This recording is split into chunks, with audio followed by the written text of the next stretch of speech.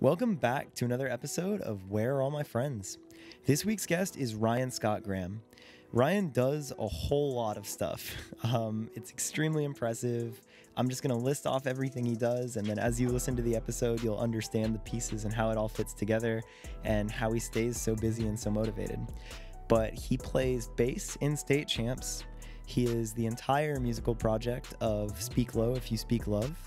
He is an incredible film photographer, and along with that, there's a project called Another Rush of Blood. He also finds and sells really cool vintage clothing and has a store associated with that called the Gallery Grail. On top of that, he's just an overall great human being, one of the funniest people I've met. He's way too good at Mario Party and way too good at Settlers of Catan. All around, he has an incredible story. He's a very cool dude, very inspirational, motivating dude, just to see how much he's always doing and how much he cares. There's a level of detail and care in everything that he does that I think is just incredibly cool. So I think that all of that combined leads to a very, very good podcast episode. I think you're really going to like this one. I'm going to keep this intro pretty short and just get into the story. If you do like this episode, please subscribe and rate the podcast. That's the best way to help grow it and get it discovered. So it really does mean a lot to me. Let's get into the episode. I am good if you are good. I'm chilling. All right, cool. So I'm really excited that you don't know the format again, because we're friends and we know things about each other. Yeah. But I feel like this format will be really fun because every time I've done it, even being with a friend, I learn something new. Mm-hmm. So yeah, let's just kick it and see what happens. Let's go. All right. So the first place that I always start is tell me just straight up, where are you from? I'm from Westland, Michigan. Okay. Oh, whoa. So you're not only born in Michigan, but you really spent a lot of your Born life. and raised. Wow. Born and raised. Actually. Yeah.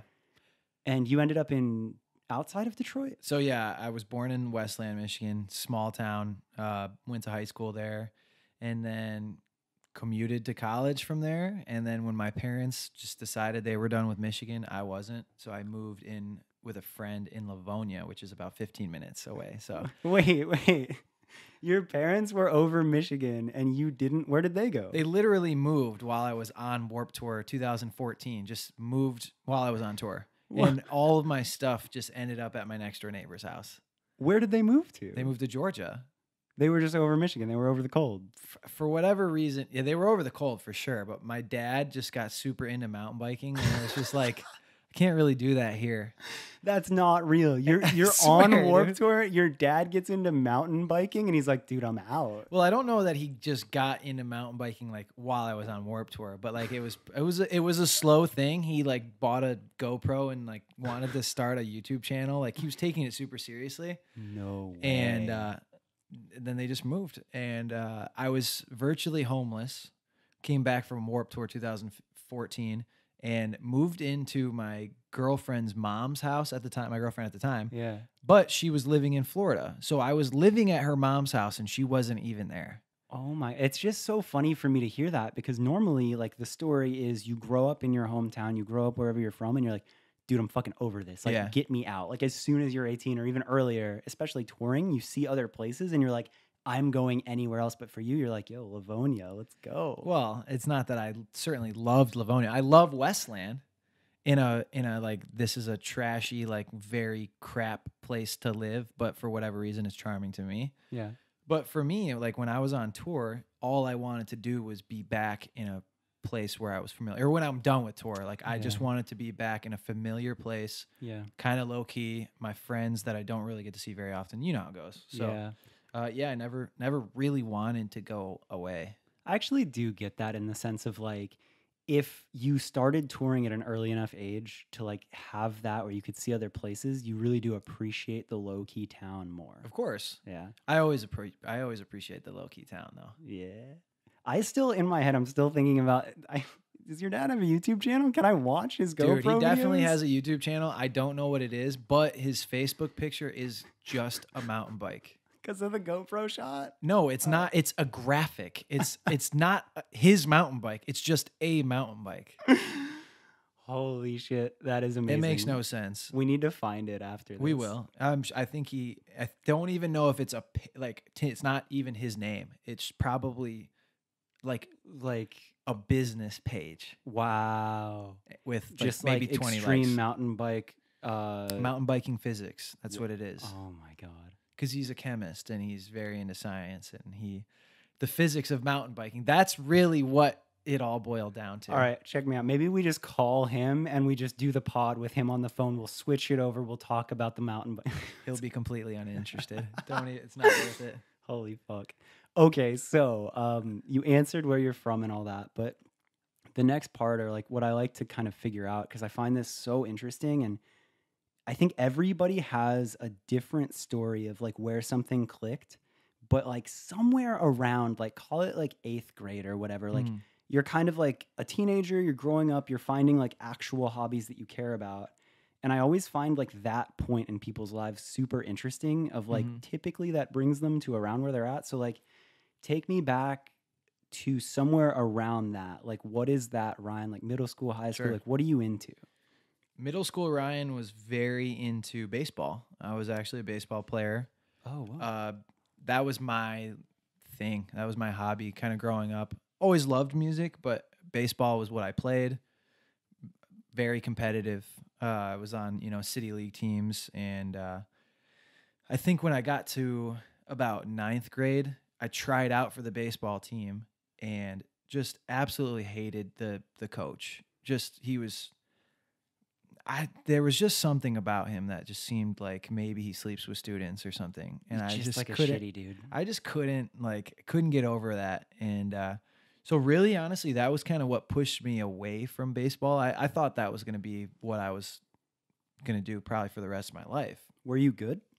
I was good. Yeah, I think I was good. I don't think I was great. I don't think I was like major league level, obviously not at 15. Nobody really thinks that unless you're Bryce Harper. That's a baseball player. Thank you. I was like, your eyes tell me that you have no idea who that is. For the listener, my eyes communicated. I have no idea Absolutely who Bryce Harper is. But yeah, I thought I was good. I performed well. I could hit well. I could run. And then when I stopped playing, I kind of was like looking for something else. And around that same time, probably like 8th grade going into my freshman year, I went to my first local show. And that's when I really fell in love with music. Oh, wow. And so kind of that also had an effect on it. I was like, maybe this is what I want to pursue more than baseball.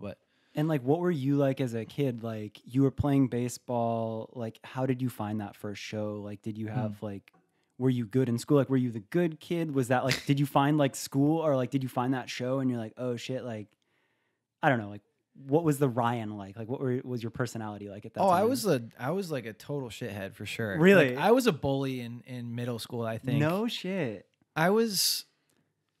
Yeah, I mean, I really loved hip hop, so I kind of dressed the part. I would wear big baggy jerseys and sweatpants and, the South Pole that my mom, took me to JCPenney to get. Yes. The Echo. Did you have any like Oh, Echo yeah, I had some shirts? Echo. I had some Fat Farm, FUBU. Yeah. All the stuff. Did Jinko and Cabo Jinko incorporate was not that? really my style. That was kind of still more like industrial or something for me. Maybe like too Juggalo. Yeah. But dude, I was definitely a bully in middle school. I think I was kind of like thought I was cool, had a lot of self-esteem issues, so I took it out on other people. Loved hip hop. Like I thought that was like kind of characterized me, and I was like supposed to be kind of like a tough guy. I didn't have anything. I didn't have anything figured out, but I thought I did. Well, yeah, that's every fucking kid in high course, school. But of course. What kind of hip hop? Like what was I mean, your I'm from go-to? Detroit, so I loved Eminem. Oh my God. Growing up, Eminem was like When a did hero Marshall to me. Mathers LP come out? How old were you? Like what year did that come out? 2000. I think it was 2000. 2000? Yeah. I mean, I was 10. Okay. So, but I can specifically remember having like a boombox with the radio station in my room, and I had a cassette deck on it where you could record audio from whatever you were playing onto the tape and play it back later. So I would wait up until like midnight or 1, for whatever reason, this radio station around me, I can't remember what it was called, would play unedited versions of certain rap songs after hours. So at like 1 o'clock in the morning, they would play, you know, Slim Shady unedited. And that's when I would wake up and I would put the tape in the tape deck and record the song so I could listen back to it. And but I had to do it late at night, not only because that's when they played the unedited, because I could have taken the edited. That's fine. Yeah, but my parents were sleeping, and they didn't know that I was listening to Eminem.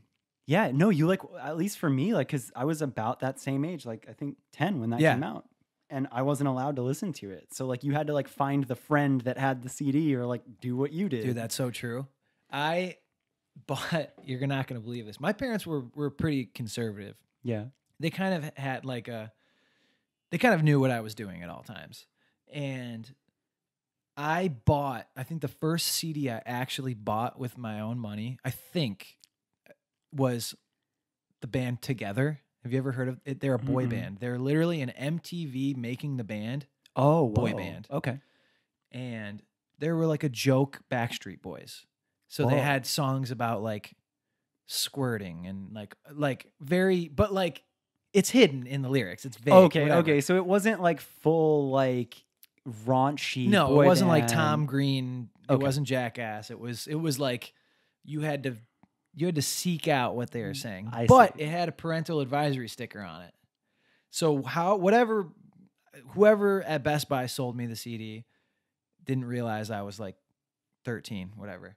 My parents confiscated that CD from because me of the sticker. Because of the sticker. Dude, yes. And I wasn't allowed to listen to it. Dude, it was a boy band. It was a pop. I don't even think they swore. Dude. Maybe they did, but I think about that now though, because it's like with Spotify and with everything available, like, I mean, obviously it sucked for us and we found our ways around it, but like, that's not a thing anymore. Like you can have the internet and it's like, yeah, cool. You can have anything you want at your fingertips. There's not censorship. Like, absolutely. It's crazy. But okay. So you are hip hop Ryan. Yes. I love that. We need to dig up photos, but there's a lot of that. Then you go to this show. And what kind of show was that you went to? I was at youth group. I was at church youth group on a Wednesday night, and my friend was wearing a shirt. It just had like it was like a faded black t-shirt. I'll never forget it.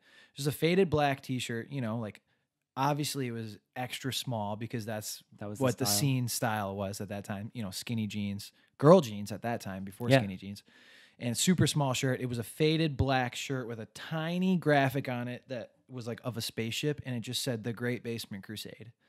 And I had to know what it was. And he was like, oh, it's this local band. They're actually playing this weekend. Do you want to go? And so I went with him. He was my friend, like one of my best friends, but we had completely different, you know, hobbies and things. Yeah. He was like a church friend. Yeah. You know, not somebody that I would hang out with at church. That was like my best friend, whatever. Anyway, I went to the show with him and was in a, you know, extra large t-shirt and super baggy pants and like Air Force Ones. I did not fit in that scene at all. The Midwest, you know, skin tight, everything scene, and fell in love with it was like a festival type thing. There was probably like 10 bands that played, and I was just obsessed, dude. I was like, guitars are awesome. Holy shit. Yeah. So it was like, that was your first exposure to it. Like you knew hip hop before that. It clicked, dude. It clicked, man.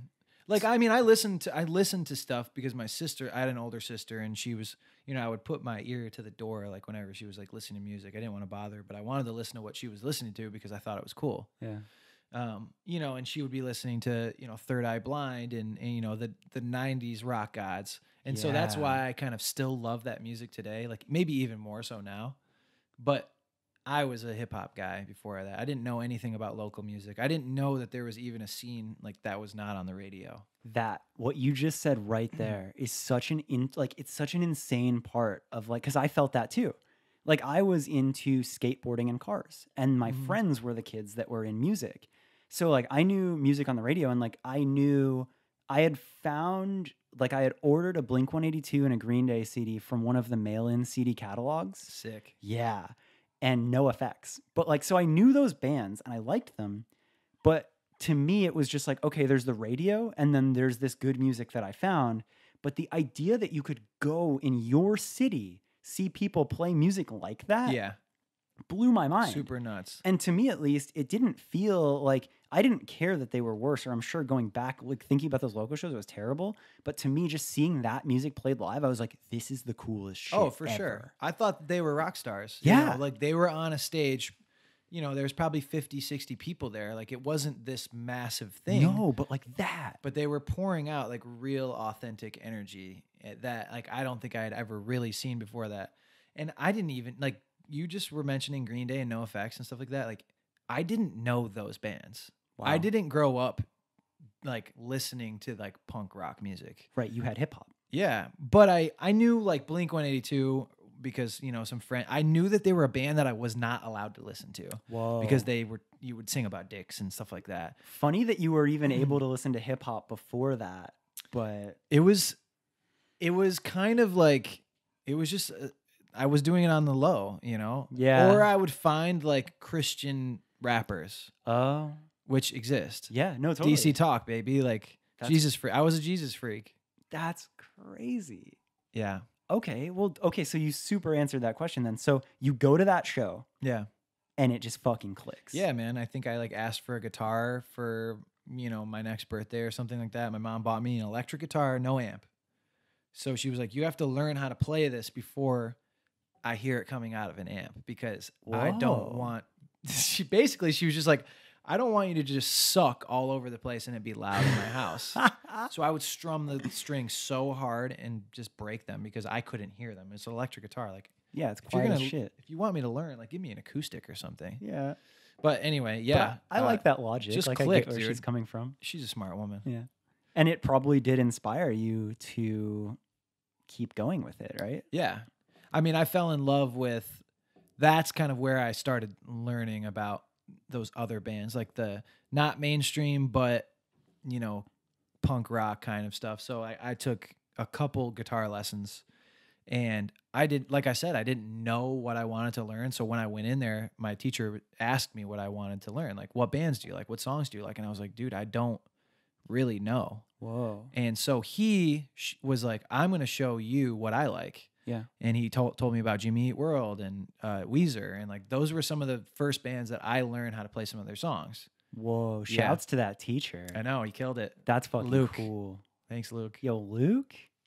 Damn. And how old are you then? So like, did baseball end? Had baseball ended? Were you out then? So yeah, my freshman year of high school, I kind of just stopped. I tried out for the team and I made the team, but then I think I just quit at some point, much to my dad's chagrin. Like he was really bummed about it. I don't think he understood that I'd like found a new love. So he thought that I was just going to like be, a lazy, rebellious teen or whatever.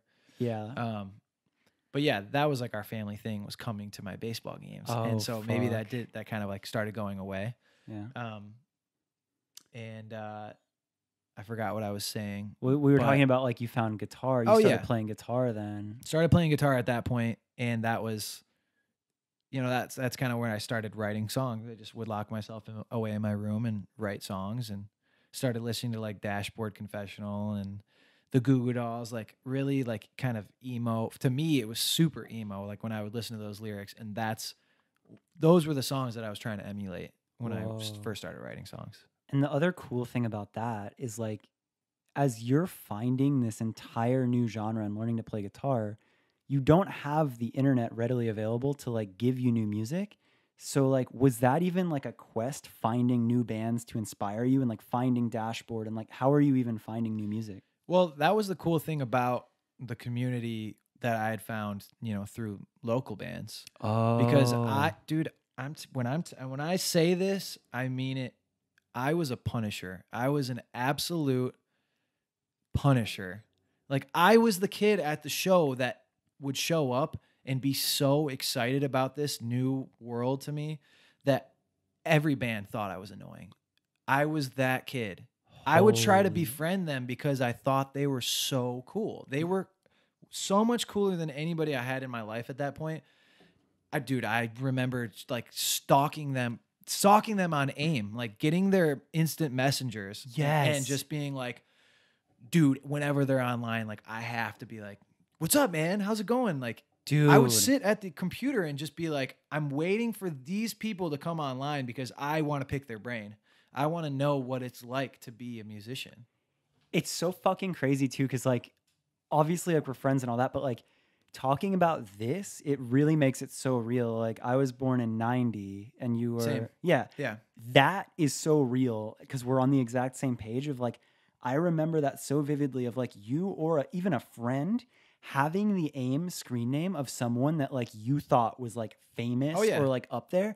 And like, dude, it was like, yo, like, what are you doing? Oh, tonight I'm going to talk to this person. It was the most accessible thing, you know, like, you know, it's that person on the other end. Yeah. And even if they don't respond, what you put across was like important to you. Dude.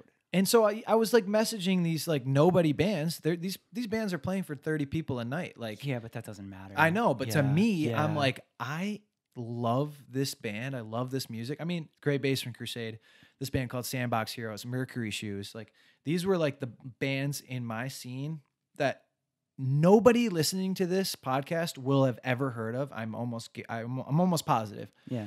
But those bands were everything to me, and those people in those bands were so important to me that I was like, I have to become friends with these people because I don't know how to get past the point of just playing guitar in my room. Like, I want to learn. Yeah. And I want them to know that I'm serious, whether I come across as like a freakazoid or not. Like, yeah, that didn't matter. You were just No. so in it. So, okay. So how far from getting your guitar to being like the concept of a band and now like you want to be in a band, or like when did that happen? I mean, when I first started playing shows, like my first show was a solo acoustic show. Okay. So, I mean, it's funny when people see Speak Low now, they think like, oh, this is cool. This is Ryan's band. Like, that's where it all started. Like, I started writing songs by myself. I started performing by myself. It was in a band called the Dryleaf Project. And that was like my high school band. Wow. And so that kind of slowly turned into a full band thing. So Dryleaf Project was you solo. Yeah. And was that because no one else would fuck with you because you were Punishy Ryan? No. I think at that point when I started playing those shows and like people were like, oh, he's writing good songs, like we're taking him more seriously now. Okay.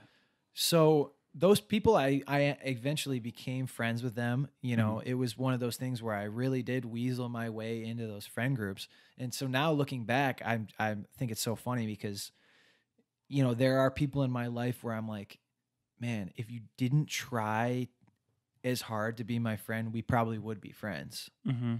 But I was that guy. Yeah. And so it does kind of, it feels like humbling to a point, or where I have to take a step back and say, you got to be a good guy. Yeah. Like You you know? remember what it's like to be Exactly. the kid that's so excited and all you want to do is learn, and you don't realize, or even if you do realize that you're being mad, punishy, or creepy, you're just that excited. So Yeah. like when you feel that now, you're like, gotta give back. But damn Yeah, it, yeah. And so honestly, like I'm kind of happy that I did grow up that way, because I really do think it's been instilled in me to this point where I'm better at it than some other people I think that are in my life now. Yeah. Anyway, I started writing songs, playing them just because that's what I wanted to do. Yeah. I thought it was like, I don't know, the Ryan show, I guess, kind of. Yeah. But then when I started writing other songs that I felt that needed to be more than just a guitar, I got my two best friends to play. Mm-hmm. Dryleaf Project goes through a couple different lineup changes and whatever. But I mean, I think we were taken pretty seriously in the scene for like a little while. And that was my band in high school. Like I pretty much did that from 9th grade until maybe 2010. Oh, whoa. So Yeah. yeah, like you put time into that. It was probably 4 years. I mean, we put out 3 records and like, you know, obviously all independent. And then we broke up, and honestly thought I was probably done with music for a little while. And I started Speak Low, Whoa. just writing like casual songs, whatever. Mm-hmm. And about the same time, I joined another local band called Good Luck Varsity. That the Dryleaf Project and Good Luck Varsity, they were like best friend bands. Oh, okay. And so I had only had a couple Speak Low songs written at that point. Maybe I had an EP, Mhm. and then I kind of put that on the back burner and did Good Luck Varsity full time. Okay, because that's like, I guess that kind of brings me to like the first bits of meeting you or anything like Yeah. that. So I didn't know anything about Dry Leaf Project. So it Yeah. goes then to Speak Low. You're doing your own thing. Thought you were done with music, and like, Just didn't take it seriously. Oh, really. okay. You know, Speak Low was like, okay, music. I love music, but it's not my. Maybe it's not my path. It's just for fun. so that's an important piece though, because you say you're doing Dry Leaf throughout high school. Yeah. So did you do college? Was there a feeling of like, okay, well, like what's next? Like now I have to figure it out. Yeah, I was doing college. I mean, I went to college. College took me 6 years to graduate because I Holy dropped shit. out twice. Oh, but you graduated? Yeah, graduated. whoa. Graduated in 2014. Actually, hilariously enough, the first Champs tour I ever did, I was doing my last semester of college online.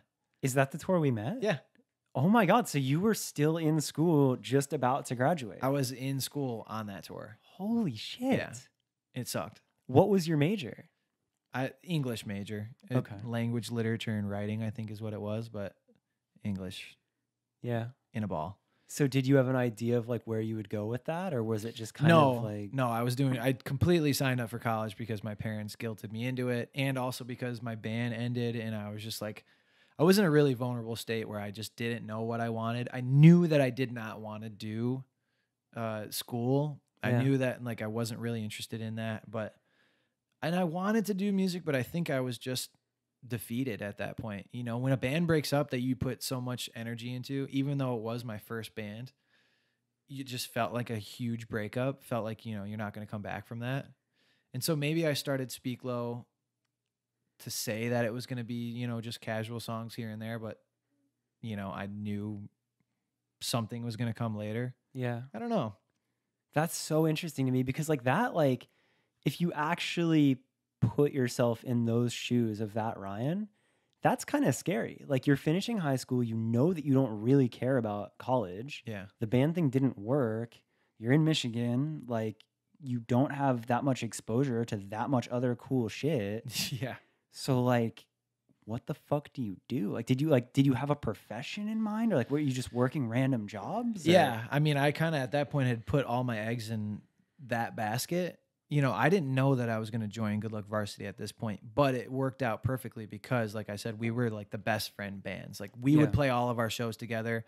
They were a much better band, I think, but there was something about us that kind of like made sense together. When we would play shows, people would come out for both bands and just be like, I love these guys, you know? Dude. And so when I made the transition a couple years later, it made perfect sense. Yeah. I was the merch guy before that. And then, you know, I joined the Dude. band. Dude. So it was kind of cool, you know, in that way. But yeah, dude, I was working, you know, I delivered pizzas. I worked at PacSun. I was working anything, any little job that I could to have some pocket change to go on tour with. Dude, I love that piece so much because, like, I would have to imagine that if there is a listener out there that is at that age of like school, music, whatever, like, at least I remember like these feelings of like, you know that there's something so sick, but you have no fucking idea how to connect it. Yeah. And you're just grinding in mediocre bullshit.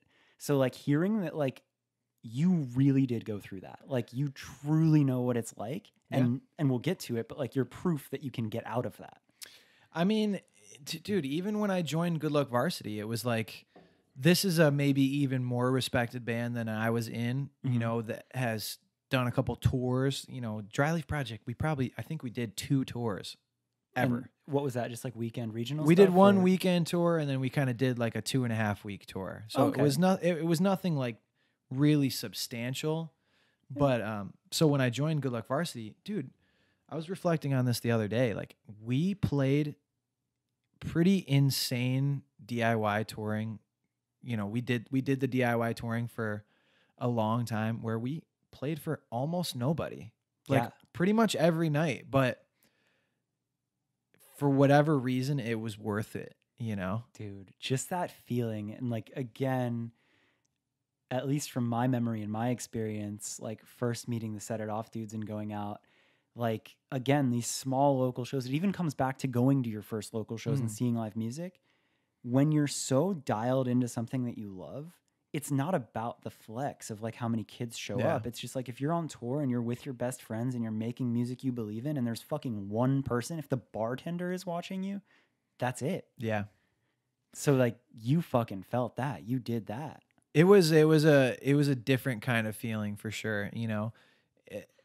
Like you would go out there every single night, and what I think people kind of started to realize about our band is it really didn't matter how many people were there. We were going to go out there and sweat our ass off and give a great show every single night. Yeah. And that's what people who kind of, when they started gravitating toward that band, that's the compliment that they would pay us. You know, like, you guys have a very authentic feeling about what you're doing, and it's easy to see. And that's why I like your band. And so for me, that was the best compliment that somebody was paying me, because I'm like, you know what? That's cool, because we play 90% of our shows for less than 5 people.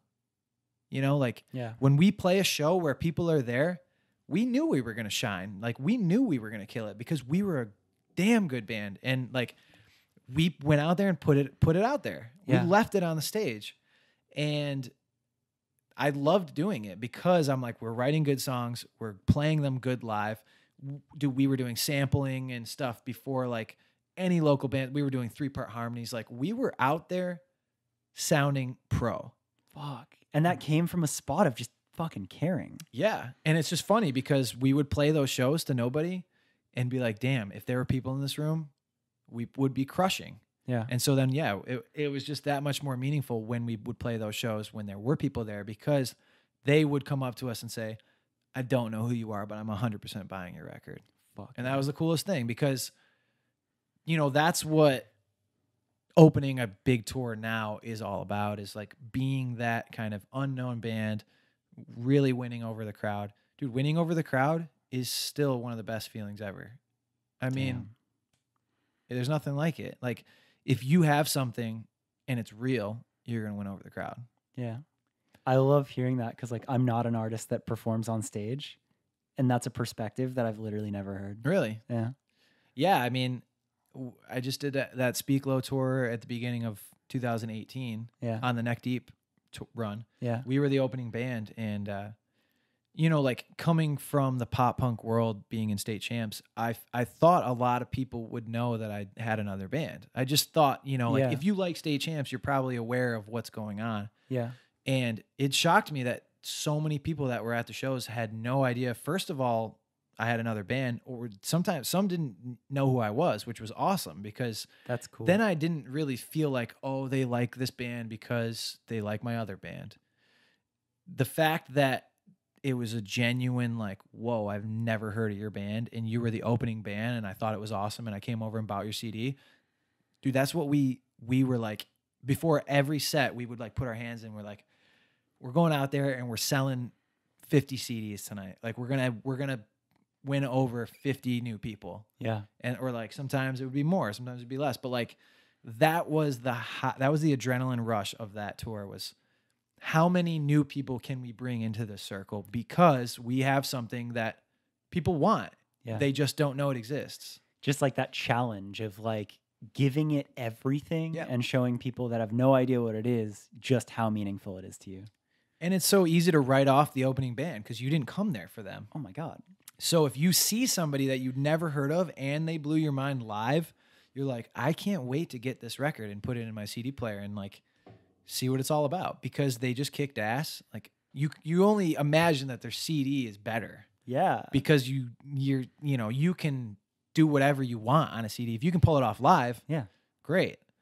Fuck. Yeah. That's awesome. Okay, so then I'm just rambling, dude. No, but it's like the rambles like this to me is like it's so real, right? Because it's like I know it from the side of like being grindy band trying to make it, but I just like I would hope that there's listeners out there too that are like trying to start something, and like to have somebody like yourself who's actually made it and like now like does this for a living. I feel like there is something so fucking special about knowing how real it was for those people and like the thick of it. where it's just like, yeah, it sucked. Like it wasn't just instant. Like I think that's such an important lesson. So ramble all you want. But the next part is good luck varsity. So you end up joining, you're doing Speak Low college. You're kind of just doing it on the side. Yeah. Then good luck varsity is happening. Obviously you're doing college too. So is good luck varsity touring? Is it just weekend stuff? You're fitting it in around classes, all that? Yeah. Good luck varsity would do, pretty hard summer touring. We would do like a 2-month tour. Yeah.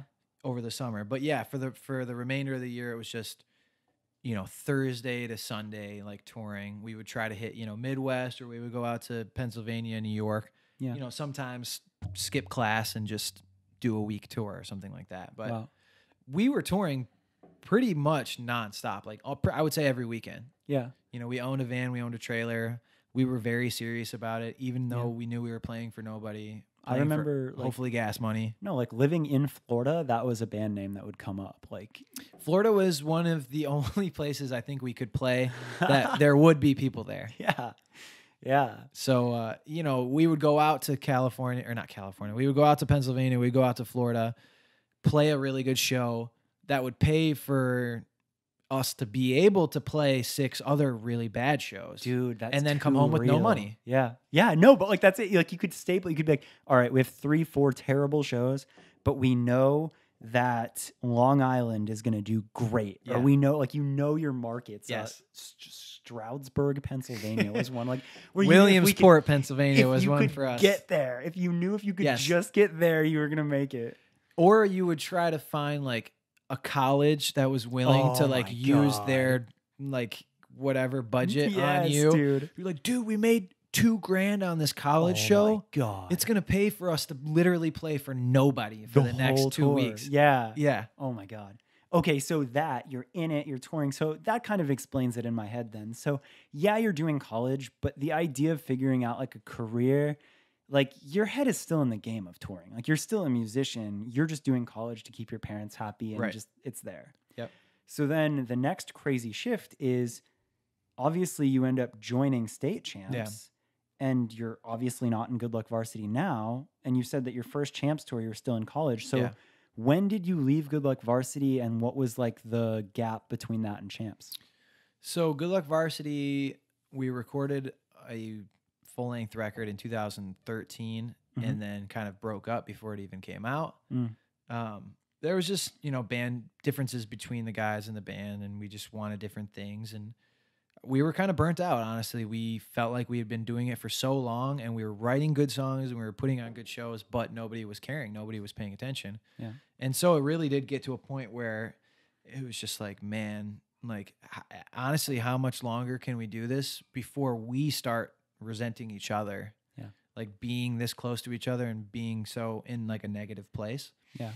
So we kind of broke up, and just the record, it's on Spotify now, which is hilarious, but it didn't, it didn't get the recognition that I thought it would have because it never came out.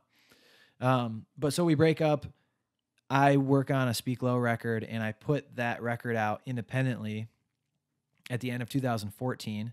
That's Everything But What You Need. That was the first record I ever did. Is that the one with the buffalo? Yes. Whoa. But that was the Pure Noise re-release. So there, I probably did like 100 physical copies because that's all I could afford. Yeah. And put that on Bandcamp, whatever. And then, so that came out in December 2014. I joined Champs January 2015. Or sorry, that came out December 2013. I joined Champs January 2014. So the next month. So that's why Speak Low once again kind of went on the back burner. Oh my God. Until 2015 when, I'd been with the band long enough. Pure Noise kind of trusted me. Yeah. And they offered to re-release the record for me. Wow. Yeah. Because that's another point about your story that I'm so interested in. And I didn't know about this until not that long ago. I didn't know how much of a piece, because for the listener that doesn't know, you play bass in Champs. Yeah. And there's definitely some stereotype to like people playing bass that are just kind of like there for the ride, or like that can definitely like you can just play bass and like be the one that's like, oh, I got stuck with bass, whatever. Or, like there's that, but that's not you. Like, well, no, it was. It Oh, was. it was. I didn't even own a bass when I joined state champs. Well, no, what I'm saying is like you were more of a songwriter. Oh, you yeah, were yeah. not just a bass player. Okay, I see what you're saying. I thought you were So- like, oh, just any old fart can play the bass, which, which is what I thought. I was like, Right. I play guitar and I write songs. Like, this is going to be a breeze for me. Dude, it was hard. I Whoa. remember at the end of like my first tour with champs, my Yeah. hand was cramping up so hard because I had no technique. I didn't know how to play it. I was playing so hard and it was hurting my hand. Like, I actually thought, I'm like, dude, I don't know if I can play bass. I don't know if I can do this Whoa. because I was just not doing it right. Like, I didn't know what I was doing. Yeah. Well, because that's fucking crazy. But then the other piece that I didn't know is like, I guess what I was trying to explain, and it's a bullshit stereotype, but like, I didn't know that you were more than just bass. Yeah. Okay. So like, you're an entire songwriter. Like, Speak Low is more than just an acoustic thing. Oh, Like, yeah. And like, you as Ryan Scott Graham, like, you write all sorts of music. Sure. So how long was that a theme? Like, were you writing in Good Luck Varsity? Yeah. Okay. Yeah, And I've then been a you wrote- songwriter since the beginning. I mean, Yeah. like when I got my first guitar, it was just I never really learned songs. I just wrote my own. Mm. And I think, that's probably why I'm not as good of a player as I am, or as I could be, but I know my shit. Yeah. Like, and I think I developed an original style because of that, because I wasn't copying anybody else's. I wasn't really learning those songs. I'm like, oh, that's how these chords are supposed to go to like with each other. I was just kind of figuring it out. yeah. But yeah, man, I've been doing it all since the beginning, and that was a really new chapter for me, really. Champs. Yeah. Because it originally put you just in the join this band, Yeah. play bass.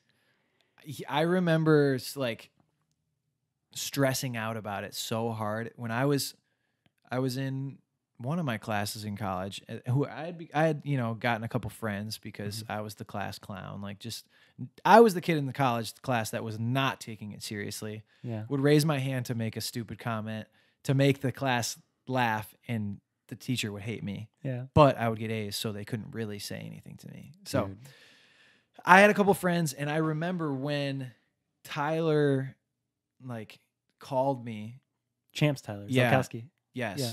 He called me and said, we want you to try out for the band. Yeah. We're basically kicking out the bass player and we don't have any other option. So it's like, it's not even really a trying out. It's like, you got it if you want it. You just have to come here and play with us. Did you guys know each other from all of your touring? Like, from when you were in? No, we actually just met through like a mutual friend, and she was saying, I know this really great guy who, you should be friends with. And so we kind of became friends. Tyler, I think, was a fan of Good Luck Varsity or Speak Low or whatever.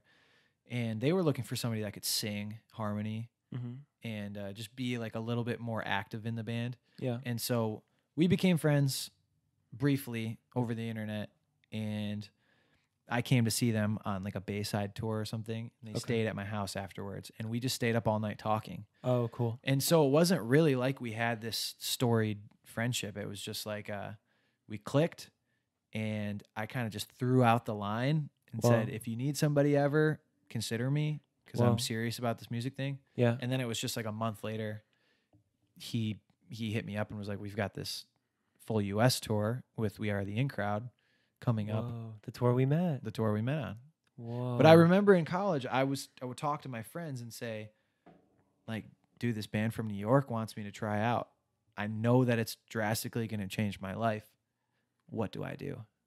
And they were like, you're an idiot if you don't do it. It was really those people in my classes I wasn't even really friends with that were like, you have an opportunity that, first of all, you've probably always wanted, but now you're like kind of just being a baby about it because you've been doing it for so long that you're like, do I start over again? Wow. And they were in New York, and I was just like, everything in my life is going to change. I'm scared. Holy shit. So, like, you really did need the perspective of everyone else. I needed somebody to just kind of talk some sense into me because I was afraid of losing my relationship that I was in at the time. I thought I was going to have to move to New York. luckily it turned out that I didn't have to do that. But I'm like, I don't have any friends out there. You know, everything in my life is going to be different. And what if I don't like it? What if I don't like playing this? What if I don't like playing bass? Yeah. You know, because that wasn't my, you know, that wasn't my first instrument. That wasn't what I was passionate about. And so it all just kind of fell into place, I guess. Holy shit. Because yeah, in the beginning, when you end up joining, was there any discussion or was there any idea that you could become like a main songwriter or any piece of that? Or was it just kind of like, yo, like we need somebody to play bass? Like, No, come dude, I through. was the hired hand for a Yeah. long time, you know, and that's kind of what I felt like. Not that they made me feel like that, but No. I was just playing a record that I didn't write anything on, that I didn't really know even before I joined the band. I just listened to it nonstop and was like, okay, I got to learn these songs. Yeah. So yeah, I mean, I had no idea where it was going to go. And funny thing is, like, I joined State Champs thinking that they were already like a big band. Yeah. Dude, we were, you know, 2 of 5 on that We Are the In Crowd tour that was playing for like 300 people a night. You know, it wasn't this massive tour, but to me, I'm like, okay, this is big compared to what I've been doing, but I thought they were already bigger. Like, I thought I was joining this like band that had it made. I didn't know anything about being on a real tour. Yeah. That's so crazy because like, again, I was on that tour and like, I didn't know Champs before then, but at least from my perception of seeing like the tour gets announced and it was, I believe, can I do the line? We Are the In Crowd set it off. We Are the In Crowd, William Beckett William Beckett set it off. set it off. Champs. Candy Hearts. Candy Hearts. Okay, yeah, William Beckett, yeah. So at least to me, even with Champs Build below Set It Off, who I was with, it was still enough of a band where I had heard, like, there was a hype to it. Yeah. Like, I was like it was in this weird way. It was almost like, yo, like pop punk. This thing, pop punk, is coming up. And it was like, here's this young band that's doing it different.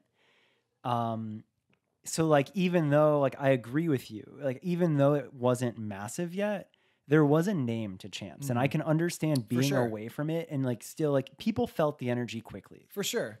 For sure. And I think, like, Champs probably would have been one of those bands that when I was in Good Luck Varsity, I would look at them and be like, we could be doing that. Like, we should be able to headline for 100 people and sell out, like, you know, sell out a 100 cap room. Like, we should, like, I remember we played a show with like Handguns, I think it was, in Good Luck Varsity days. Yeah. We opened for Handguns, and I remember when we got the show, I was like, dude, this is going to change the trajectory of this band's career. Like, thinking that was going to change like, that's crazy to think about now, because those bands were just doing the same thing but had a little bit more. Dude. And that's what Champs was. You know, at the beginning of the, like, dude, none of those people that were coming out to those shows, maybe I would say 30 people a night were coming out for Champs. Yeah. After that tour, the people that we met on that tour were at every tour for the next 2 years. Yep. That tour changed our lives. Like, those were the people that were supposed to be, that were looking for something else. Yeah. And that was Champs. And, you know, so not knowing like what our presence was on that tour. And then we went and did a tour in Europe with the Wonder Years, and it was kind of the same thing.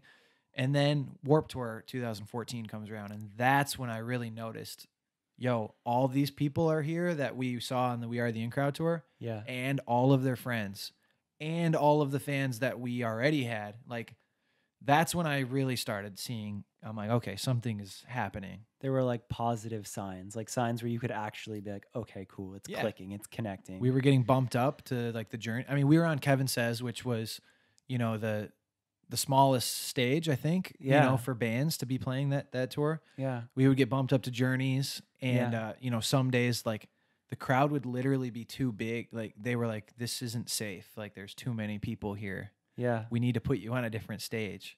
And so for us, we were like, yes, this is sick. Like, the coolest shit is just happening right now. I remember that too. We didn't know, because like we had become friends. Like that tour, like we really clicked. Like, I remember all of us rode in your guys' van. We did like the Redwoods, like the northern, the Pacific coast. We did that together on our off day, and I rode with y'all because you were so excited to do it. Oh yeah, but totally worth it. But it was super worth it. Super worth it. But like, we had just become friends. And then I was out on Warped Tour 14 by that time working for Equal Vision. And I remember it. I watched it. Like, you're explaining it on your side, but I remember watching it and like seeing the crowds and being like, the fucking boys, they're doing it. Yep. And like, I even remember, I think you got bumped to like main stage and I crowd surfed. I was so happy. I was like, I'm crowd surfing for the boys. I remember. That's fucking sick. So, and it's crazy to me too, like, because I watched that at that point. Now, everything you're explaining, I've seen it from from afar. Sure. Hearing you explain it and it clicking from your point of view is fucking amazing. So Warped Tour 14 happens and I saw it. I felt it. Yeah. You clearly did too. So keep going with that story. So the vibes and like the energy level must have been amazing. Yeah. I mean, the Finer Things had kind of just come out. So I joined in, like I said, the beginning of 14. The Finer Things came out at the end of 13 in October, I think. Yeah. So I wasn't a part of writing that record, but I was riding the wave, you know, because the record came out, it didn't crush immediately. Once we started gaining fans, you know, obviously people were like, oh, this record is really great too, you know, started taking notice of it. And so I kind of was on those coattails. Like, I didn't write the record, but I'm in the band now and I'm doing the cycle of this record. So, you know, we started noticing the growth on Warped Tour, and then we did the Pure Noise tour where it was, you know, a co-headline with Handguns, and we ended up playing like last every night because it just, for whatever reason, we had that hype that, you know, it was like kind of overwhelming for a co-bill. Yeah. And so we said, like, you know, if you want people in the room, it sounds like arrogant right now saying it, but like we were like, if you want people in the room, let us play last every night. Yeah. Because whatever we're doing right now is working. Yeah. And then, you know, we got an all-time low tour the next year. Wow. And obviously that is really, I think, the tour that kind of set us up where we are now. Like, that was so monumental for us. Yeah. Because really, I mean, we did have a lot of people that were coming out from the We Are the In Crowd tour and Warped Tour that were coming to see us on this tour. But yeah. I mean, those were 3,000 cap rooms that we were playing for 95% new people. Wow. And so, you know, like I said, about winning those crowds over, we went out there and we were like, let's be the best opening band that we can be. It was us, Tonight Alive, Issues, All Time Low. Awesome tour, looking back on it now. Like, super cool from top to bottom. That is cool. But we were the band that straight up said, we're going out there and these fans are going to be ours because we kick ass. Like, we're killing it right now. Yeah. And we all knew that. We all knew, like, it was happening for us, like, in our little bubble, but we were ready to pop like a different bubble. Yeah. And that was, you know, All Time Low trusted us and like, kind of, you know, now that I see how tour packages and stuff go, you know, when you're building one, you're like, okay, we want the one of to be a hype band, like somebody that's causing some buzz right now. And we were that band. And so it's really cool now. Like, you know, we just finished our headliner for Living Proof. Yeah. And, you know, Grayscale, like, oh, wow. It's cool because we kind of were like, hey, Grayscale is maybe at the point right now where we were on All Time Low a couple years ago. Dude. And it's awesome because they came out there and every night we're crushing. And it was even more, like, there was way more of a reaction for Grayscale on our tour than there was for us on, you know, All Time Low. Wow. It's funny because nobody knew our words unless they were people that came to multiple dates. And then we would see those people in the front row, same ones that were sleeping, like the first and second and third show, bored, waiting for All Time Low.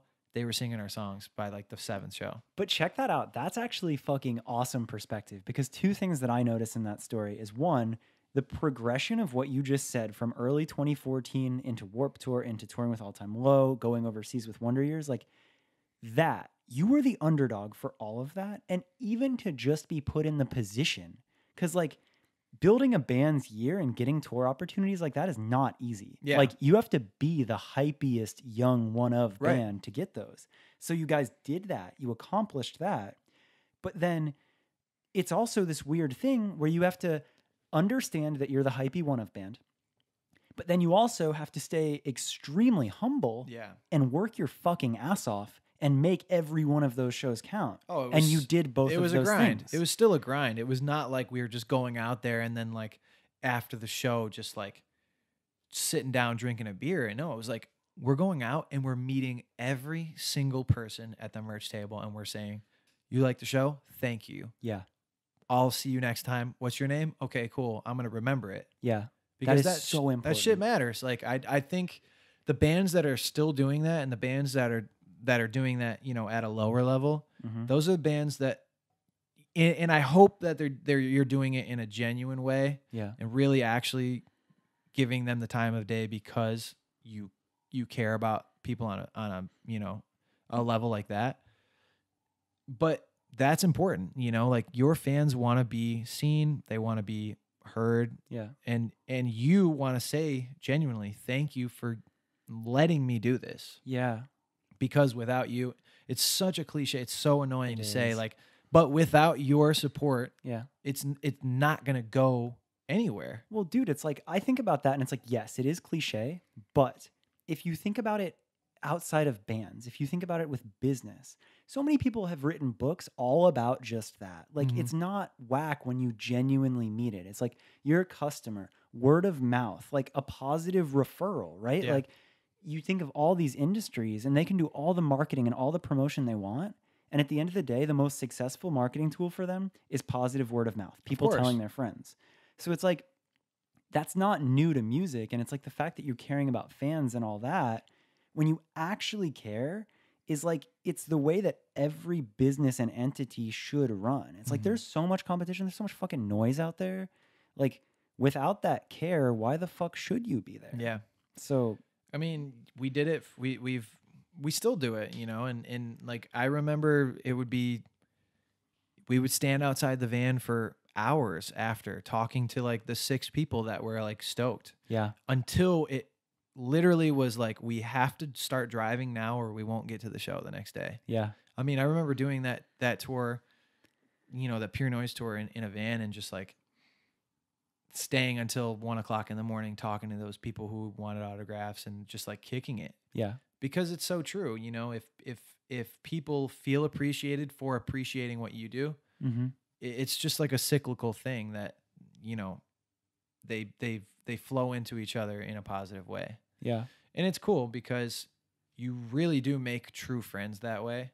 And for me, you know, touring and being able to make music, that's one of the best things that's come out of it for me. You know, Yeah. traveling is awesome, and being able to, you know, make art for a living, or, you know, even if it's not for a living, just being able to do it in general, awesome. But like making friends, you know, making friends that are outside of your hometown that you probably would have never met otherwise, it's been the coolest thing in the world. That's so fucking cool.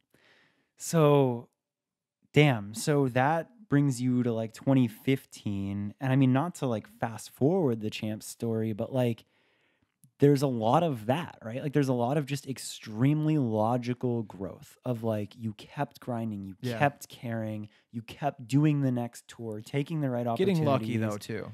Yeah, I mean, like, again, like I know your manager Nick, and like shouts to him. Like I Yeah. think that like he had a lot to prove during the sure. whole process, and like he worked his fucking ass off. Like everyone liked him, and he like just did everything right. Like Absolutely. I think you had the right team behind the Yes. scenes too.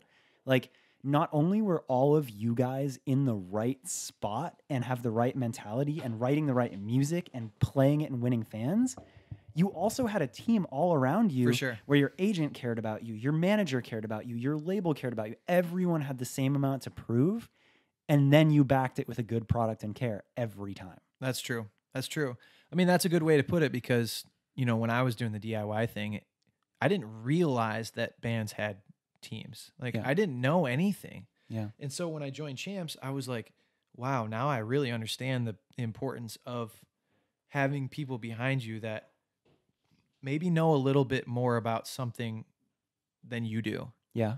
Or like, you know, you might know about this music and the art or the direction or something, but you don't know how to book a good show. Yeah. Or you don't even know how to get a guarantee for a show. Yeah. Or, you know, how do you have somebody market you? Mm-hmm. Blah, blah, blah. Like there are people there that that are willing to do that for you. Yeah. And in Good Luck Varsity, we were just like, no, we're doing everything ourselves.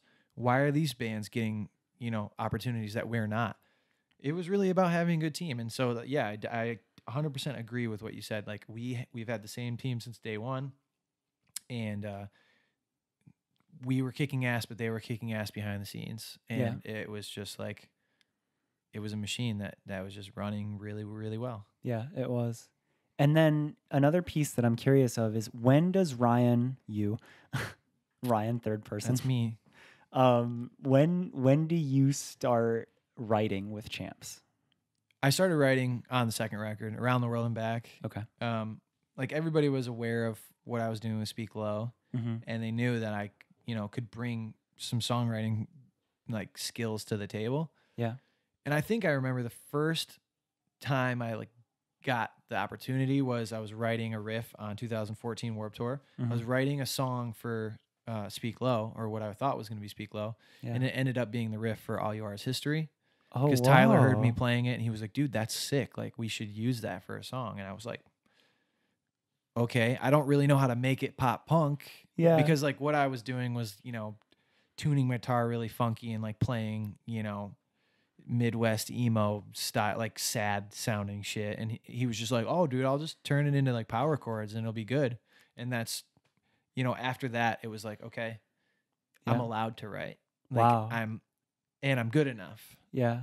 So it really was like, I felt like I needed the approval of somebody to just be like, "Hey man, we picked you for a reason. Like, we want you to contribute." Yeah. And so that was cool. That was a good feeling, like a reaffirming thing. Yeah, that's so fucking cool. Because I know now, like, you're a pretty big piece of writing, right? Like, when it came to the last album, Living Proof, like, you were a huge factor in that, right? Yeah. What is the writing dynamic?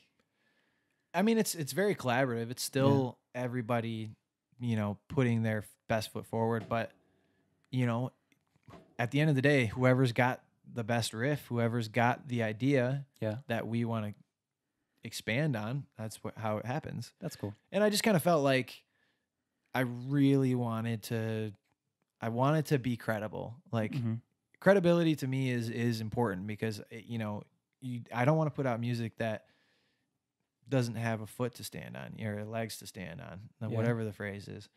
I want people to listen to it and be like, "This is good." Like, it's not just hype, it's actually good. Yeah. And so for me, it was bothersome to be in a pop punk band, because people just think any idiot can play pop punk. Yeah. You can play a power chord, you can play a fast beat. You don't even have to be a good singer. It doesn't matter.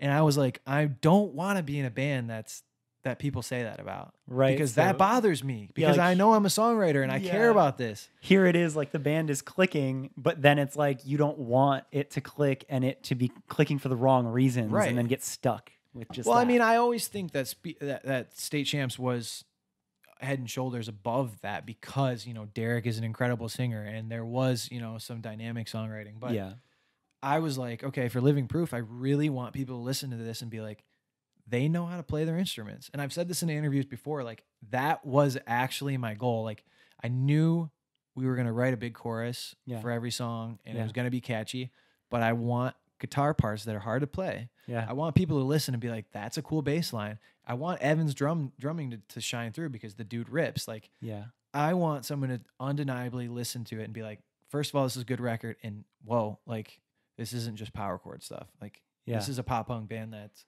like more than that. Yeah. And that was actually my goal for this record. Damn, well, that's how you fucking did that. Thank you. Yeah. Okay, so that tells so much of that story. The other part that, I mean, like, because again, like, we met in 2014, and like, it's funny how many parallels of friendship we've had. And it's funny to me because, like, I look at you and it's like, yeah, cool. Like, Champs is a fucking awesome thing that you have been a part of, that has definitely like pushed your life outside of just getting stuck trying to tour in Michigan. Yeah. But like, you have done so many other things. So all of this is happening with Champs. All the success is happening. You put out another Speak Low record with Pure Noise. Yep. And then I think you toured on that a little bit, right? Or maybe I did one tour last year. Okay, but that wasn't Buffalo album was called what again? That's Everything But What You Need. That was a re-release. Came out Right. 2015. Did you tour again on that? Or I no? did some touring on that. Okay. You know, couple tours here and there, Okay. but nothing crazy. And then though, you wrote another album. I did that. Yeah. But I had been writing it since like 2014. Like that. Oh. Speak Low will always be that slow project because it's just, you know, I do have a lot of stuff going on, but at the same time I can't write songs like it's hard for me to write songs that are that like emotionally driven, I guess. Yeah. And just nail it in a day. Like those songs, some of those songs are like 4 years old, man. Whoa. Or like pieces of them were, you know, like I wrote this riff, you know, in 2015 and, you know, kind of just like I cultivated it a little bit here and then I would come back to it. And you know, like I never really gave up on the ones that I knew But that's so existed. fucking cool because it's like actually your passion project. Like you have the time where you can do that. Right. It is cool, but and it's frustrating at the same time because I Yeah. know people want to see me play shows. Yeah. And I really just don't have the time. Yeah. And so I'm like, I wanted to be able to give somebody a good enough record to where maybe that didn't matter. You know, Yeah. like, yeah, I want to see them, but like, I really love this piece of music and it's going to satisfy me because the music is what matters. Yeah. So Because tell me the name of the album one more time. the first record, No, the full the new one, length- Yeah. the new full length, it's called Nearsighted. Nearsighted. Yeah. Cause that, dude, like when I listened to that, it was like this whole side of like, you know, when you're you're friends with people and then you see them do something and you're like, oh fuck, like you're like good at this. Like I'd fuck with you regardless because I like you, but then like Right. you're like, oh, but like this is like I just fuck with this. It was that feeling with that album where Cool. like, dude, I don't even remember when, but like finding like Copeland for me and like Oh, yeah. finding like emo music like was after Blink-182 and all that. Sure. And like just that album and like there was emotion in that. Like that was something real. Oh yeah. That was a hard one for me to get out. Yeah. It was cool because Everything But What You Need was one of those where it was like, you know, I wrote the song and I didn't really revise it at all. I just kind of wrote it. And when I finished it, I said, there it is. Yeah. And like, there's something to be said about that. You know, it was very raw and vulnerable because it was the first draft. Yeah.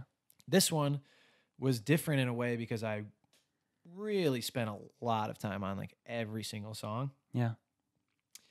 To the point where, you know, I was like, it has to be 100%. Like Yeah. I didn't care about the first one really being 100%. If people like it, they like it. Yeah. This one, I'm like, people are maybe kind of anticipating something, and I want to be able to deliver something.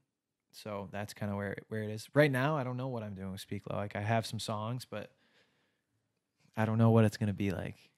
But that's like the best part, right? It is. It's scary because, you know, once you put something out and people are receptive of it, Mm-hmm. you always feel like there's this pressure to kind of outdo it. Yeah. And I think as an artist, you should want to, Mm-hmm. and you should strive to do that. But it's still hard, you know, because you kind of pit yourself against yourself. Yeah. Because I don't want to be like, oh, I wrote this song, but it's not as good as this song on Nearsighted. Yeah. Like, no, I mean, if it's a song and it's supposed to exist for somebody, you know, that's just what it is. So I'm going through a lot of like, I think mental roadblock right now. Interesting. I mean, I guess from the side of not only now as a genuine friend, but like as a fan of the band, like, or the project, I'm so excited to hear that you're even thinking about more of it and doing more with it. So that's cool. Appreciate that. Yeah. It'll happen one day. Good. Any Speak Low fan listening right now, I'm sorry. I'm just going to say I'm sorry in advance. Dude, you don't have to be sorry. Just play fucking Nearsighted over and over again. That's fine. That holds up. We're I know. good. I need to do a tour on it. People, Yeah. I tweeted, I think a couple weeks ago, if I don't tour on Nearsighted this year, you can kick my ass. Oh shit. And that was probably like my most shared or like liked retweeted tweet on the Speak Low account because people were like, okay, I will. like I actually will because you did one tour on it last year, you asshole. I will be personally sharing that tweet. Thank you. Yeah. Thank you. Yeah, go And hit it with a retweet. Just give it some more life. That sentiment as well. Okay, so another thing about us that I think has brought us close as friends, but is just another cool piece is like we are hobby people. Yeah. When we find hobbies, we latch on. go in. Yes. So a couple, like again, there are so many dimensions and layers to just your life. Like you are so much more than just Ryan from Champs. So Speak Low is an entire fucking life in itself. Yes. Then there's this other thing where we bonded over photography, and Yeah. not just any type of photography, but you found film photography specifically. Right. When was that? That was, so I think I really started getting into it around 2016. Okay. And, or was it 2017? I think it was 2016 Warped Tour. Honestly, it's so crazy. It's kind of like a full circle thing now.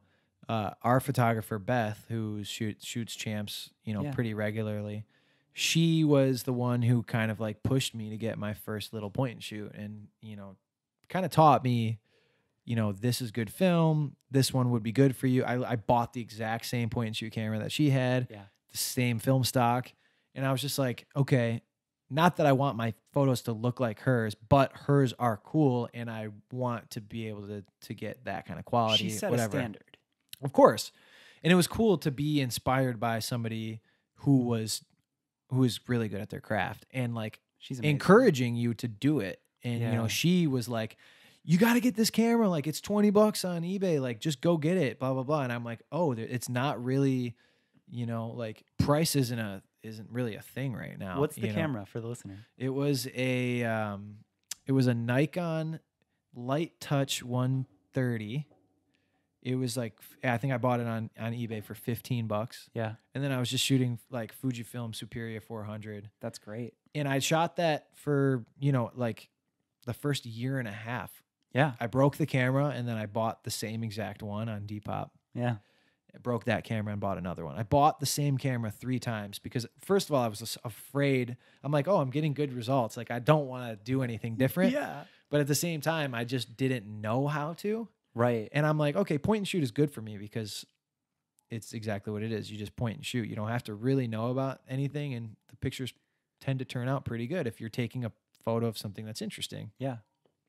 So yeah, I mean, that was kind of the beginning. She set me up on a really good path. And then I think film was good because it helps you, if you haven't done any photography before, it helps you really discover your eye and what's important to you and what's worth shooting. Yeah. Because you get one shot. And it's funny because I was just going to say that. Like, my mind thought of 2 separate things that I wanted to talk about on that line. Of Sure. One, I want to nerd out a bit about your current gear because I saw that you did upgrade. But I think more importantly than that is like, even your earliest film that you shot. Because again, like, I'll shoot, like, I'd say like amateur as a hobby, but like little bits here and there. Sure. Right? But like, I really deep dove and did a lot. But like, seeing you start, there was something about your eye and your vision and what you were shooting where it just like instantly, I was like, oh, he's going to be good at this. Like, Cool. there was so cool. There was something like, like you just like, there's something very special about like what you see and the things that you chose to capture. It was just really like simple stuff that I thought was pretty. Honestly, that's what it was. It was like, I'm a fan of everyday life. Like, the authors that I like aren't really talking about anything too memorable or too significant. The songs that I like are like talking about a really minuscule thing in a very grand way. And that's kind of how I approached photography, I guess. Like, just like shooting things that aren't really special or kind of maybe even ordinary, but you see them differently and you can kind of tell a story that way. You just blew my fucking mind. Really? Because dude, like, again, for me, shooting photography, like, it was more of like, it started with cars, right? And it was very much just like, get the cleanest shot, get the colors perfect, all that. But I'm not a songwriter and I don't consider myself like a creative artist in that sense. But the way you just explained that, you view photography the same way you view music. You're telling a story through that photo, or the course. detail that you're focusing on. That literally just blew my fucking mind. Cool. Fuck. Yeah, I mean, like, you know, I would read a lot of, like, you know, Bukowski or like Hemingway or Salinger, like those artists, those authors, they're talking for the most part about nothing or a small detail about something that they did throughout the day or saw, Yeah. but they would describe it in such a way that you were like, this meant everything to them. Why? I don't know, but there's emotion there in a way that, like, maybe a normal passerby would just be like, oh, that's just whatever. That's just a girl tying her Yeah. shoe. But, like, you know, Bukowski walks down the road and sees a girl tying her shoe, falls in love with her, and then it's just everything that he does throughout the day is just like trying to get her out of his mind or something like that. And Yeah. I'm like, oh, that's just a nothing moment that you could just walk by and that wouldn't happen. Or, you know, like writing a song about just like, I don't even have an example right now, but just the small moments in life, I think actually are usually worth like more than a 1 second glance. And that's kind of why I really like photography in that way. Dude, I feel that so, like, it just makes so much more sense. And again, like, another part of like your life is like, I feel like, and you can tell me when, but like there's definitely a love for Japan. And like you combining film photography with Japan, because like I fucking love Japan too. And like your vision, what you were seeing, what you were capturing, the way you were telling that story, fuck. Cool, man. Yeah, dude. I feel like if you're a photographer, you're dead in heaven. You're like, you've gone to heaven if you go to Japan. It's sensory overload, really. I mean, the lights, the people, the architecture, the food, like everything is interesting. And I tell this to everybody that I kind of, when they ask me like, why do you like Japan? In the most like simple way possible that I can explain this to them, everything is an adventure. It doesn't matter what you're doing. It's an adventure. And that's why I really like it. And for photography, it's just like perfect because you're seeing things that you probably haven't seen before. Yeah. Or even if they are everyday normal things, they're different. They're way different there. What I was going to say about that is like, I love the way you explain it as an adventure. The way I always say it is just better. My one word is just better. Fair. But like, true. With it, the fact that there's so much going on and it is this adventure and sensory overload, again, it's like what you capture is almost like the most simplistic things where it's like just the perfect symmetry of a road or like a person, like one person, or like it almost makes Japan just feel like this quiet, simple place where there is that side of it, but there's also fucking everything. For so sure. Like, I think that's important for people to realize though, because I think when a lot of people who haven't been there think of Japan, they think of Tokyo. Like that's all they really know. Yeah. And for me, you know, like becoming friends with some people that live there and getting outside of Tokyo and seeing these like really actually smaller places, villages, like there are so many quiet parts of Japan and like so many just like just special moments happening like at every moment. There are those special things happening. Like I would just stumble upon those sometimes and just be like, wow, like I'm the only person that's seeing this, even though there are how many fucking people that live here. Like that's what was crazy to me. And so that was what would make a picture worth taking is like, I'm the only person seeing this right now. Wow. At this moment. That's so fucking good. And it's cool. So then this connects to another couple hobbies or not even hobbies, but just like things that have become a part of your life of you start taking photos, shooting film. You then made a zine.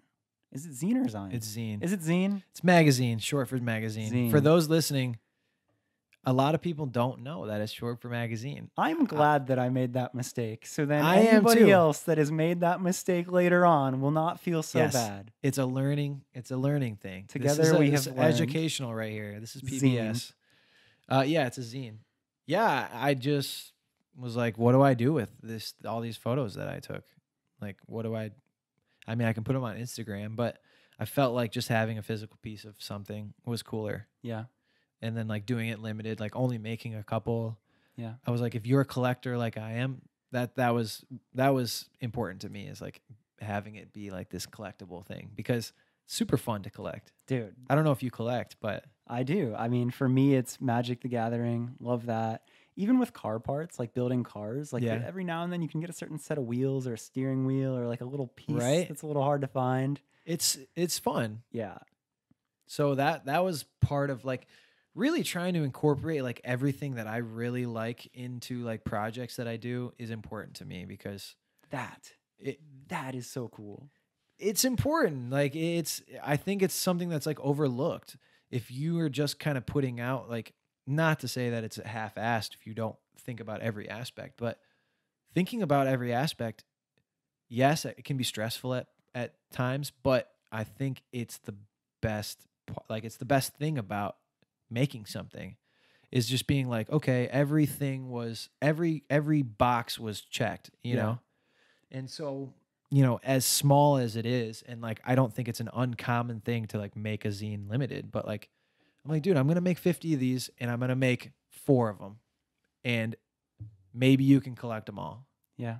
And that's what I did. And I just made my 4th one and I'm like, done. Like, I don't know what I'm going to do now, but Oh, it's done now. That series is done. I mean, the Another Rush of Blood series is done, but Whoa. I want to like, you know, I want to turn that into something a little bit more. Yeah. And so that's why I kind of started getting into like clothing, and Which was my next question. yeah. So like with that, and again, like I feel that in you, like all of the like attention to detail and like everything matters, and fashion and clothing, Yeah. where not only did you make these zines, Nice. I had to stop and Nice. think. I was gonna You say gotta call zine. yourself.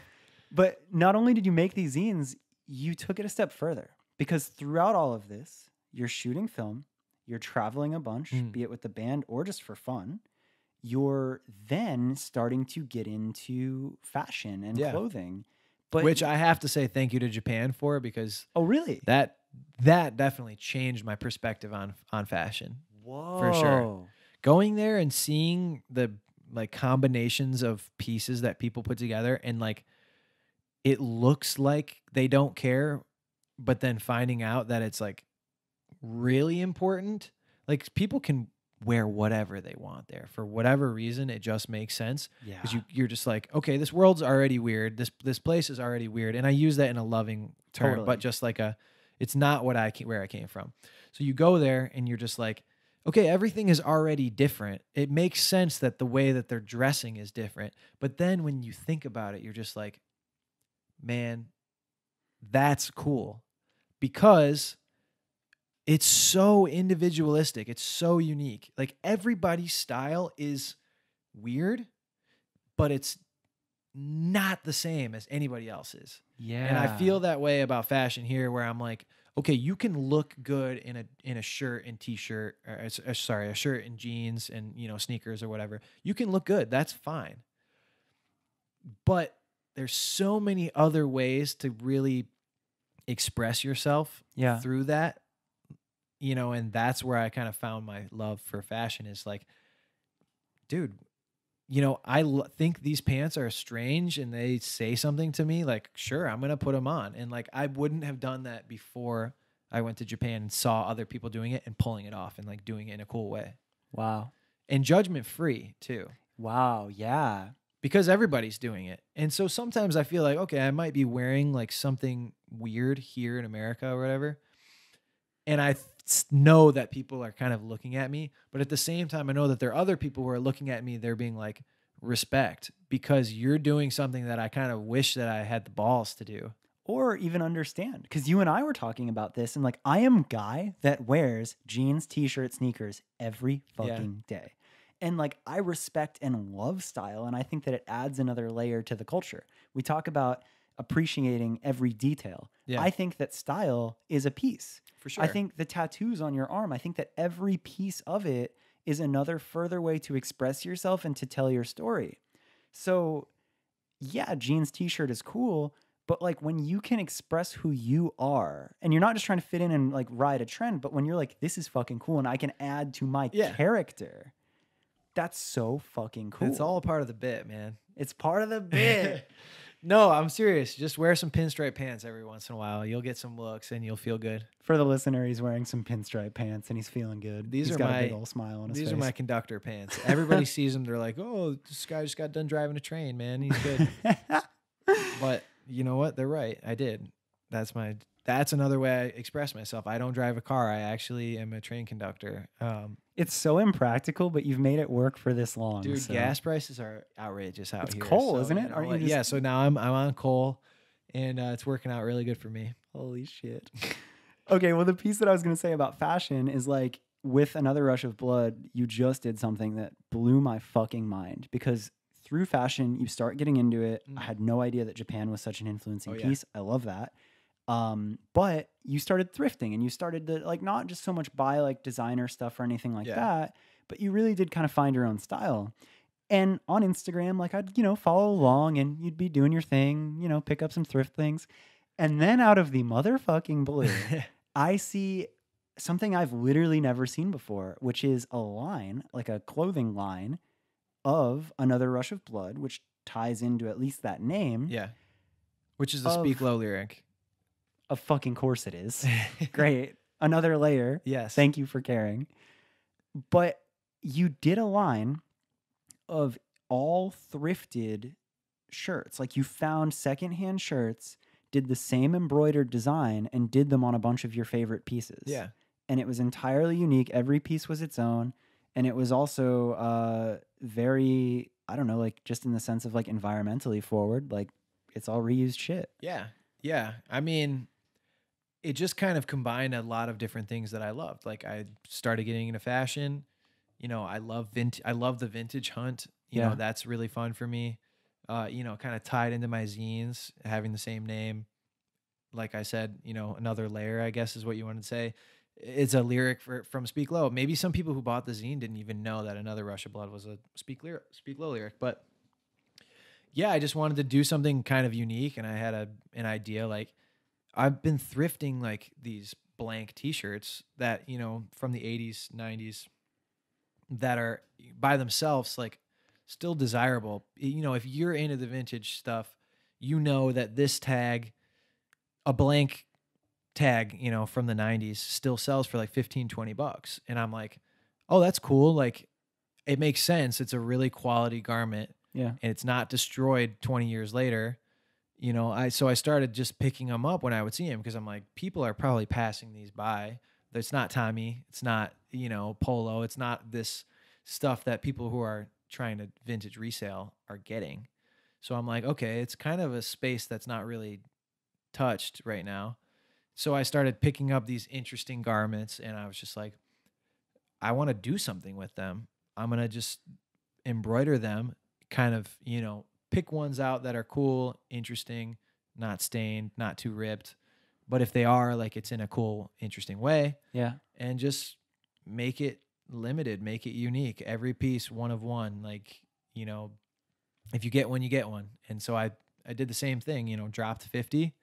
And I was like, if you want one, be on it, because I feel like people were interested in it. And so then I did a photo shoot where I had my buddy, model a couple of these and took some film pictures of him. And I just kind of put, it's all things that I'm interested in, and it gives me an avenue to do all of them. Yeah. And I don't have to ask anybody to help me with it. And that's what's most interesting and fun about it to me is I can take pictures of my friend in the way that I want to, wearing something that I made, and I had fun. I had so much fun doing it. I thrifted all those pieces over the course of, 2 or 3 months. Like, I didn't know what I was going to do with them until it clicked. Yeah. And then I was like, oh, now I can do all these other things that I'm interested in on top of it to make it, a package. Yeah.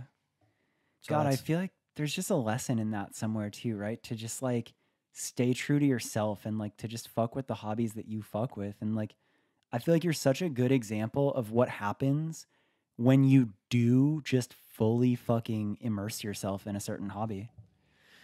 I mean, I'm still like figuring out what it means to do all of that too. Like, I don't think I'm a pro at any of that. I don't think I'm a pro. There's still so much I need to learn about photography. There's so much to learn about fashion and even, claiming to be into the vintage stuff. Like there are so many brands I don't know and things about, garments and whatnot. Like it's all a learning curve. And that's kind of what is the most fun about getting into something is like, if you dive in deep enough, like you will learn. Like if you care enough, you can, figure it out. I guess I love that example that you set because there can be such like, it's like we're in an age where so much information is available and like you could really do anything, but there's almost like this like crippling, not fear, but it's like there's so much available that it's hard to commit or you don't know. Overwhelming. Yeah. And I love the example that you set of just like you find something that you're interested in and you actually commit and you try it. Yeah. Because you just said it. Like you didn't know that it was good. You didn't know film photography was going to lead to, I mean, not that it led to Japan, but like you didn't know that you were going to love taking photos, that you were going to love the fashion there, that you were going to make a zine. I have to break the habit. You didn't know that. And then you did. And you just put it all together. And if you hadn't taken the first step, you wouldn't have seen the second. You wouldn't have seen the third.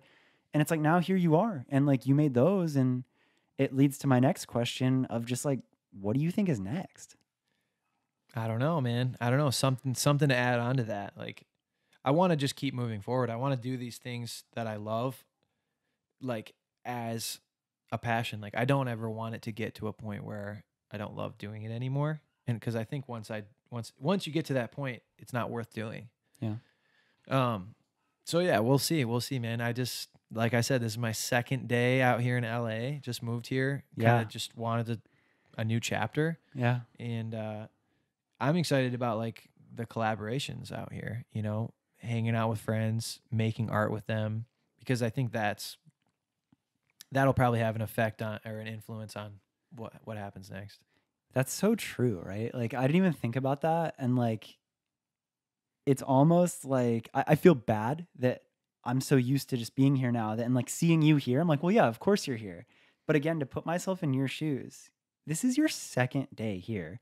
Thank you for caring to come do the podcast that early. Dope. Of course. But like, this is only your second day. Yeah. And if we look back at the patterns and everything that you've said that has inspired you from literally the day that you saw the shirt, the band shirt, when you needed to know about it, it's like, who knows who you meet here or what you see here. Right. That does inspire that next thing that you like do have the grit and courage to commit to. You better watch out, man. I'm starting a podcast. Oh my next God, week, let's dude. go. I'm just kidding. Dude, for real though, the podcast community has been fucking sick. If you want to start one, Yeah. let's go. I'll teach you. We can do one together. It's so We're much doing one fun. together. Oh yeah. Yeah, I forgot. I thought we were just talking. No, but that's what I'm saying. Like second day out in LA and I'm like, hey, my friend is making something.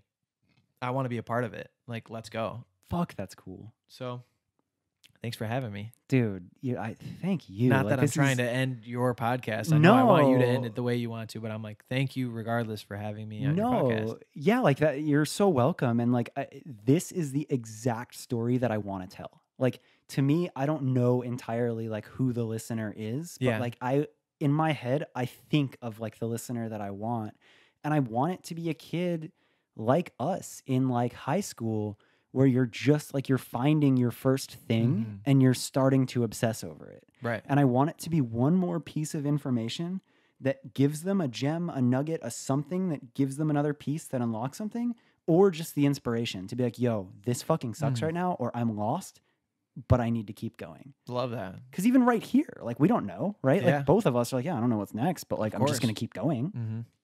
So And I think it's also cool because we have been friends for like 5 years now, and like you never stop learning about your friends. And so Yeah. like actually having like a dedicated conversation like this to where you're like, let me know more about your story. Like even if they are these small insignificant things, they're things that are worth talking about. dude, yes. So that was cool. Dude, you get it. You fucking get it. So yeah, like honestly, the last piece that I've kind of been trying to end with is like, I think that throughout your life, like there's been a really cool theme of like pieces connecting, but like if you could go back to the spot of Ryan in the most turmoil or like the most uncertainty, and give him any advice now, like what spot is that for you in your life, and what would you say to that, Ryan? It's kind of a loaded question. Yeah. I mean, I don't know. I think maybe the spot I was met with the most turmoil was it's kind of actually always been like for me it's like a religious thing. Whoa. Because I grew up in the church. I grew up with religious parents. And for me, it's always been like kind of trying to find what that means to me and not following, not following what my parents are following, but doing it for myself. So if I subscribe to it, it's because of me. If not, it's because of me. So, I mean, that's an ongoing thing in my life, I think. Even still, I find myself having conversations or having thoughts about, am I thinking this way because of the way I was raised, or am I not doing this because, it would disappoint my parents or something like that, blah, blah, blah. I write a lot of songs about trying to figure out my way through life with faith or lack thereof, and I think in high school was where I was having the most turmoil because I had a lot of doubts and I had a lot of questions, and I didn't feel like that was okay.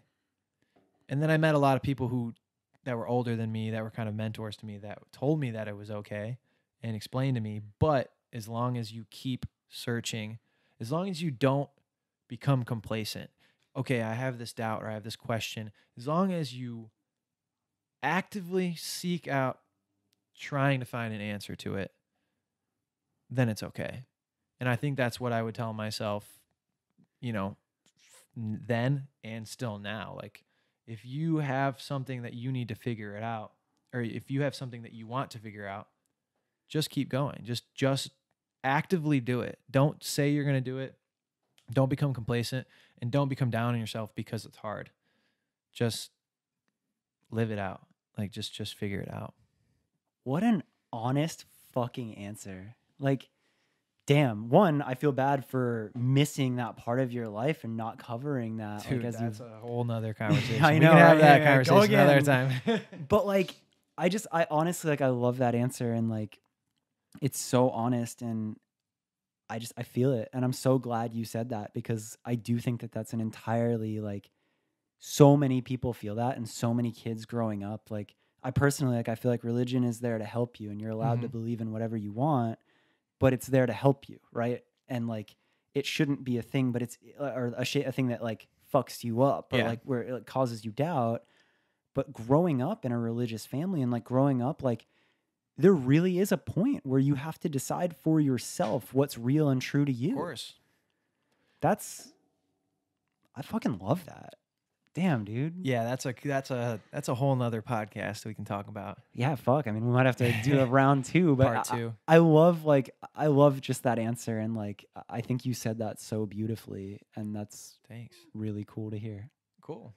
I mean, yeah, that's as you can tell, still pretty important to me. So Yeah, fuck, man. Now I have to like go through and listen to all your lyrics again and like think about this. it's all connected, man. It's all Holy connected. Fuck. That's why I love you. That's awesome, I love you. man. Well, I think we did the thing. Yes, that was a good one. Fuck yeah. All right. Thanks well, for dude, Ask me some questions. welcome to fucking LA. Let's do it. There it is. All right. Well, thank you for being here and answering my questions. You're welcome. You found one of your friends. Yeah. He's right here. Hey, get it? That's the name of it. We tied a thing into it. All right. Over and out. So there you have it, my pal Ryan. I really hope you enjoyed the episode. I admire so much his attention to detail and his care and everything that he does. I think there's so many valuable lessons in just that, and he's just such a genuine dude. So I hope that translated and inspired you. If it did and you want to keep up with him, his social media is at Ryan Scott Graham. It's probably best to just follow that. You'll find all of his other projects through that. He's actually leaving, when this comes out, he will probably be on a flight to Europe to start a State Champs headliner throughout all of the UK and Europe, into some festivals. After that, he goes on the Sad Summer Tour, which is State Champs, Mayday Parade, the Main, and the Wonder Years. So that's going to be a crazy one. Go see him at a show. And like I always say, if you like the episode, please share it. It helps so much. So my social media is at Andrew_FTW. I keep up. I look through everyone posting about the podcast. I love to see it. So I think that says it all. Again, really hope you enjoyed it, and I'll see you next week.